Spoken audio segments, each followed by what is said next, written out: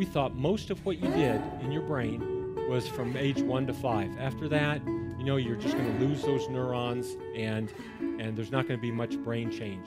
Well, now we see stroke patients that get to use the arm that's been affected, hemiparesis, so that one side's paralyzed, and they work with that arm, and they can find that